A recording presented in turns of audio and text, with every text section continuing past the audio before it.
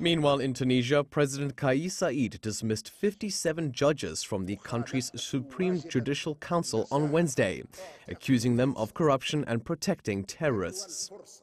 The purge comes as he looks to restructure the country's political system following his one-man rule consolidation, but has been met with rejection by nearly all of Tunisia's political parties.